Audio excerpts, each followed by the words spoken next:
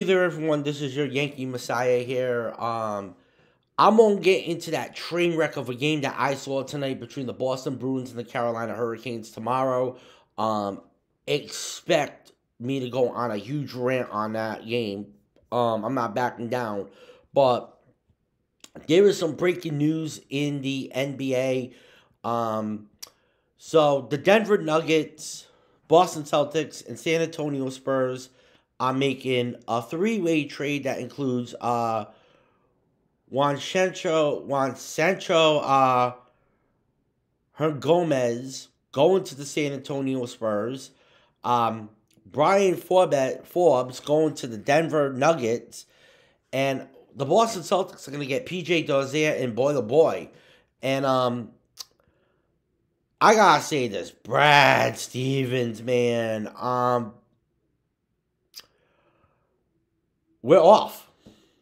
We're off, and everyone thought that Brad Stevens was gonna sit out this trade deadline and not do a damn thing. Well, you guys are fucking clowns because I got some questions here. Now, why did the Boston Celtics trade for two injured players? Okay, because I was doing some research on fucking online. So, Boy um, had surgery on his foot, and this was today, believe it or not, and he's going to be out for 8 to 12 weeks. And they were trying to get this dude traded to the Detroit Pistons, and that was voided last week because he failed the physical.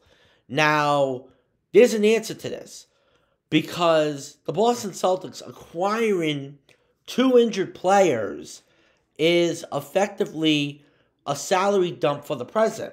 So it allows teams to cut about $4 million in salary, and that's avoiding tax territory, and maybe get a look at some intriguing young guys once they get healthy. Assume a second round pick as well. And if getting under the tax was important, I guess that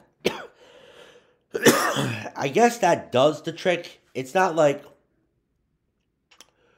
Wancho was gonna play anyways. I mean, in fact, most fans, hope that he would never play. So, if that means that Boy is now Boston Celtic for this moment in time, I gotta say it's pretty cool because I'd rather have that filler than Wancho. PJ Dozier, let me say it like this: the guy isn't too shabby either in terms of a young prospect, and as former Celtics legends, I'm cool with him too.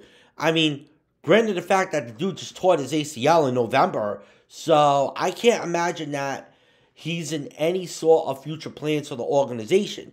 Now, the Celtics, they still have an open roster spot, and at least we know that Brad Stevens is up to something. I mean, it would be pretty crazy if the only move that we see him make is a salary dump a player for a guy who just had foot surgery and another guy who just had a torn ACL.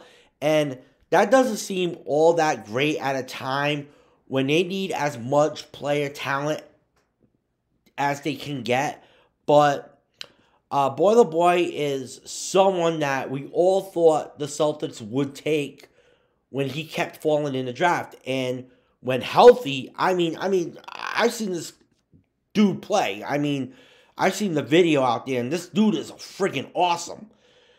And he's also had a spotty start to his career. He's a 7-footer. The guy's going to be coming off of foot surgery, but hey, whatever. I mean, it's a salary dump and a look. Understandable. Now, let's see what can be done to bring in players that we can actually see play this season. So I just wanted to give you my fucking quick thoughts on that, guys. Like I said, I'm gonna be hopping on here tomorrow to talk about the Boston Bruins. Expect me to go on a rant. Until then, this is your Yankee Messiah out with a breaking news video. Peace.